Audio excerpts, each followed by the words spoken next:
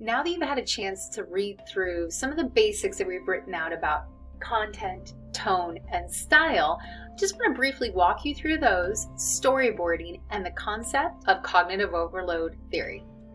So content, tone, and style is really an opportunity for you to think through the type of video that you're wanting to make.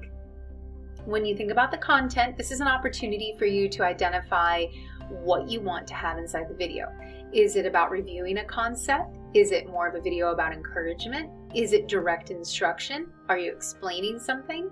That's what I mean by content. Specifically, what is in the video and the purpose of the video. Before you hit record, you need to think about what the content of the video is so that you can prep everything that you need to put in the video and reduce your own anxiety as you hit record. An opportunity here when you're thinking through the content is to storyboard out what the video is. So if the video is about direct instruction and you're trying to explain what the water cycle is, I would go ahead and write down water cycle, direct instruction. Direct, and I'm going to put it here, and I'm going to go ahead and put the word water cycle. So I know it's about direct instruction and it's about the water cycle. Then you can start to think about the tone of the video.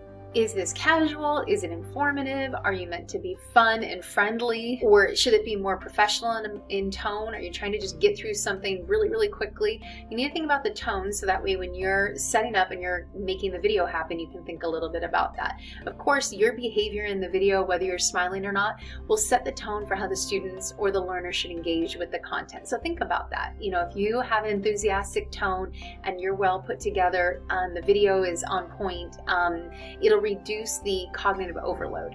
Speaking of cognitive overload, Sweller, a cognitive theory scientist, wrote in 1988 about this concept. And basically, cognitive overload theory suggests that certainly in visual materials, you need to think about what can be removed. When someone is engaging with learning content, certainly in a video, there's so much happening. There's the visual representation, there's a narration, and then there's other things that might be in the video along with music or video clips. So when you think about putting together a digital story, you want to think about what is the smallest learning unit element that can take place in a particular video. This goes back to the content. If it's purely about the water cycle, don't get sidetracked telling them about something else in the video that makes it hard to follow. That's a perfect topic for the second video. So if this is a direct instruction video purely about the water cycle, then you want to stay on point. You want your visuals to represent that story as well. So you wouldn't have, if you're talking about the water cycle, you probably would not have a picture of your trip to Tahiti in there, for example.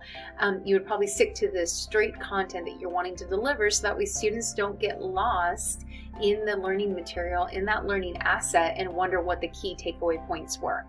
You can think about your learning outcomes in advance and think about the key things that you want the learner to engage with and learn in that particular video. So when you think about the style of the video, which is down here at the last point, you want to think about where you're recording the video, your appearance, the lighting, and all of that will make the video easier or harder to follow. If it's not about you being on camera, as I am now, and it's more about just a curated PowerPoint that you're going to show some images and talk through, you need to think about that as well. So when you think about the style, that will really relate the sort of information that you're putting together.